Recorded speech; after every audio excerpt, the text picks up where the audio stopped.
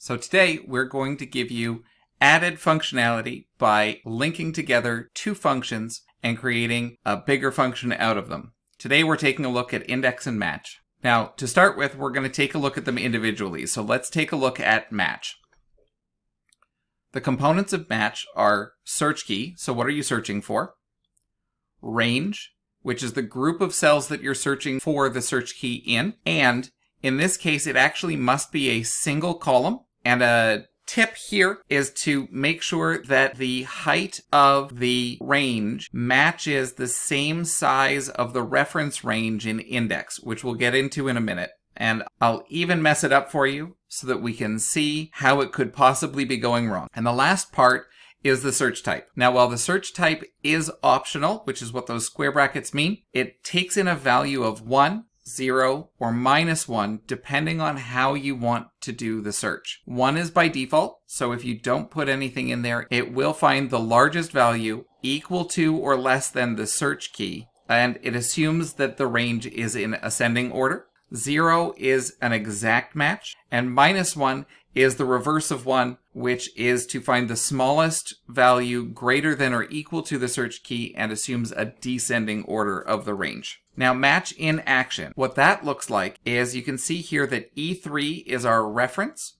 B2 to B9 is the range, and you'll notice that I included the header and all of the letters in there. And then the search type of 0 means that we're looking for an exact match. So we're looking for exactly D. And what it returns is it returns the row number. As you can see in the result preview, it returns the row number where that value can be found in that range. Now let's look at index.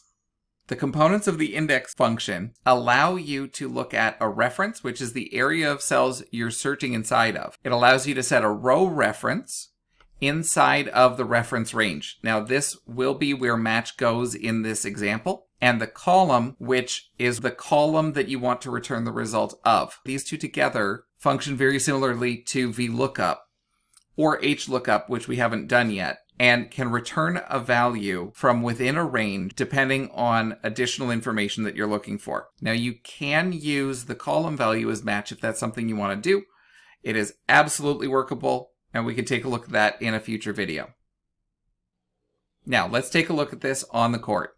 All right, so let's take a look at this live and in action. So I've prepped this spreadsheet with a grid of information. We've got different references, and let's add in the formula here. So first we're going to do just the match formula, so you can take a look at it. If we've got match, we're going to search for the search key of D, and we're going to search for that in the range column B. Now with that, we're going to look for an exact match. So we're going to look for 0. Now in this situation, you can see that it returns 5. Now with the range, you can see we look at 1, 2, 3, 4, 5, and we've got the letter D. Now to make this really, really easy, we can look at how to write index just below it. Now we've got the reference here. So we're going to select the entire grid of data, the entire range. We're going to add the row reference being match, and the column reference, let's return the animal, which would be 3. So in this situation, you can see that it's going to return capybara. Now, this means that you've got two different cells that make up the formula. So if we just take this entire thing, we copy that, and we paste it into G2 in place of that. So now we've got the index, and then it runs this formula inside, returning the number 5, and returns column 3. It works exactly the same way, and we can delete that formula. Now, there's a couple of neat little tricks. You could just as easily take this match formula, we're going to delete that out, and we're just going to say we want row 5, and it would work just the same. But if we wanted to use column, and we're going to do a different match here, so you're going to do match, the search key being letter, and then the range being the horizontal row of headers, and then the search type also being exact, which would be 0. And when we throw that in there, it returns the letter D. Now if we switch this, to animal, it'll return capybara. I'm actually just going to undo a bunch of that and come back to where we were before. So let's take a look at that error. When we take a look at this error, let's say we made this inner range for match a little bit shorter, but we're still looking for the letter D. Now in this situation, it's going to return what's at letter C because the range used in the match formula is actually shorter. So it's looking in this range going, well, this is number 4, but when you return the row here, it's number 4 would be C. And that's why you've got to make sure that they are the same height, and it makes everything a little bit easier. Now, one thing that you could take a look at, which we can take a look at very quickly, is you can do match, match inside of it. Now, I think I grabbed the wrong range, so we're going to do search key of letter, and I'm going to switch that to animal in a minute. We're going to do the range of that one being number, letter, and animal, so the headers. And we're also going to look for 0 and close that out. And you can see that I didn't fix the original range, so we're going to do that. And now you've got index and match match as something you can try to really test out your learning in Google Sheets.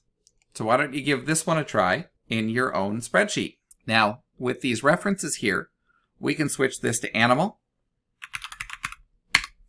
We can also switch this to number. And the benefit of this is that unlike VLOOKUP, you can actually look at columns to the left, to the right.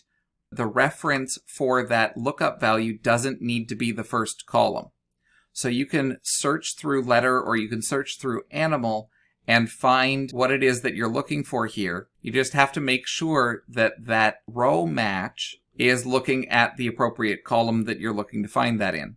And you can search all the way along an entire range of data to find what you're looking for. Now, inside of this, I discovered something really, really interesting. I'm going to take out this column value because I'm going to leave it at 0. Now notice that these are optional values. If I return nothing there, or if I return 0 there, what it's going to actually return as the total values is everything in that row. And it works the same way for the row, which would return everything in that column, which I found really interesting. And it added a little bit of extra value for me discovering something alongside all of y'all. With that, I invite you to challenge yourself, test out index and match, see what use cases you can come up with, and we'll see you in the next video. Like and subscribe if you learned something. And remember, anything worth doing well is worth doing badly first.